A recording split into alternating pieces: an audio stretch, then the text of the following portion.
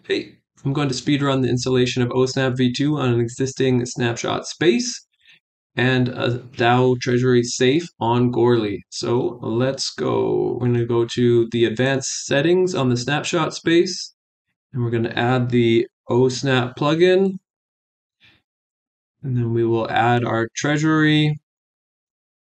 So set the network, and then for the contract address, I'm going to get that from our safe app. And just make sure to delete the network information on front. And then I'm going to save these settings by signing this message.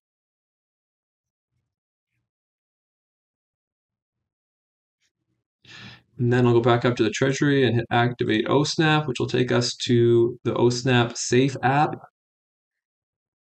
And with the default settings, I will hit activate oSnap, and I will execute this transaction. My safe only has one signer, so only need to sign this one transaction.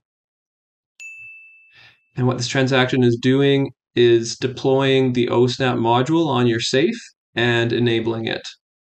And this will be probably the longest part of this speed run, but hopefully we get a quick transaction.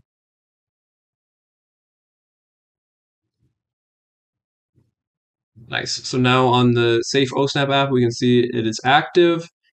And on our Snapshot Space under Treasury, we can see that oSnap is activated.